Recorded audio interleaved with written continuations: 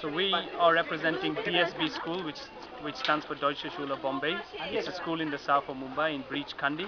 Only a very small school. We have 130 students in the primary section and 30 students in the secondary. So in total, approximately 170. It is a German school, but now it's more international. The reason behind doing this project was I arrived in August. Previous to that, I was in Mexico, and we did a similar project, building houses in Mexico with my students, and I saw the effects on them. Now, they were older kids, they were doing the IB diploma, for example. So I came here and I know this organization from Mexico. So we contacted them, and we just wanted to come and have a visit. So initially we made a visit in October. We went to Karjat and Lonavala. The students really enjoyed it. Every student in secondary visited.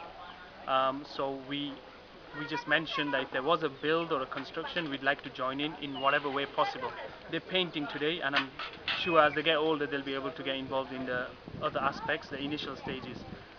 Personally, I like this because our students are pretty privileged, and this gives them a chance to see the life of the majority of Indians, really, and the majority of the world. Also, the social service aspect, maybe this will help them in the future to voluntarily help organizations. That could be voluntary help or even monetary, but that's up to them. But I think it's a step in that direction.